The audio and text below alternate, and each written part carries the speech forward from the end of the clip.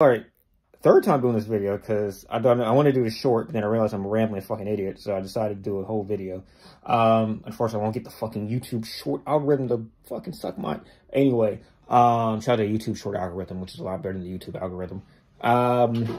So just peep this. I was having a conversation, right? I spent a lot of money on eating out, relatively speaking anyway. I'm not spending Donald Trump money, you know, going to McDonald's, bringing everybody up, bringing all the homies to fucking McDonald's. Eating McDonald's 3 times a day.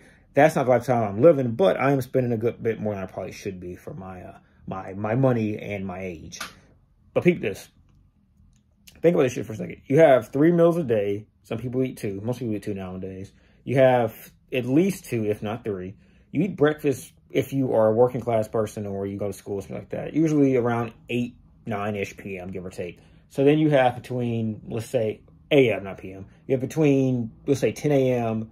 to 10 p.m., 12 hours. If you snack your ass off, which is fairly expensive, you get a good wealth of snacks, or you eat 2 meals a day. I think part A of the reason I'm making this is because I think it's fucking ridiculous people say that they don't eat out. Because that means you're either eating the same shit twice in a day, which is like hell to me. I can't imagine eating the same shit twice in a day, and then you go about eating that same shit over the course of a week, which sounds fucking hellacious to me. Or you are cooking 2 meals a day, or you're cooking to account for 2 meals a day, which has to be expensive as fucking comparison to eating out every day. I don't know how it couldn't be. Especially for somebody that eats, which I eat a good bit when I do eat. I don't eat a lot. When I do eat a quite bit. I'm just thinking in my head, like, the logistics of either saying I'm going to eat once between lunch and dinner and then just snack my ass off, or I'm going to eat dinner and lunch, or I'm cooking my ass off, which I'm a lazy ass when it comes to cooking, so maybe that's part of the problem. But damn, that shit has to be... I think there's some propaganda going around against eating out, and the financial lack of suave that comes with eating out. But at the same time, I'm like, bro, you say this shit to me in a plain text.